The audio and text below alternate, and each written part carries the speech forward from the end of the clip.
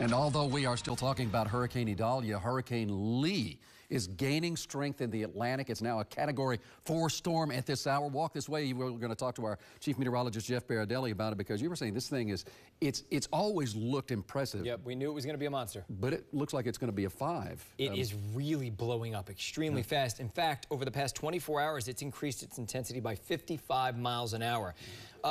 Really just completely smashing what should be rapid intensification, which is 35 miles an hour in 24 hours. So it has cleared that by a lot, and it's going to continue to rapidly intensify overnight tonight. Forecast to have winds by tonight, 2 a.m., of around 160 miles an hour, and you will see why. Take a look at what's happened just over the past 12 hours or so. The eye cleared out, and as soon as the eye got its structure together, look at all that depth in these clouds right here.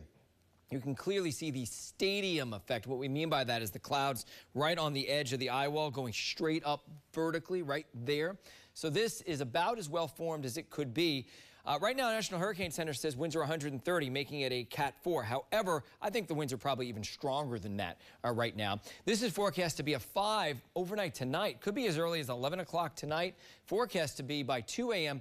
with winds of 160, eventually winds 165 miles an hour. So it's possible this could rapidly intensify about 90 miles an hour in 36 hours. That is really, really fast. Then it should weaken a little bit as it gets into just slightly unfavorable or less favorable conditions as we head into Sunday, Monday, and Tuesday. And right now, the good news is it's going to clear the islands. I want to show you why we expect it to get to a 5. Right now, the storm is located right on the edge of what we would call moderate tropical cyclone heat potential. However, watch the track of this storm. There's the visible satellite.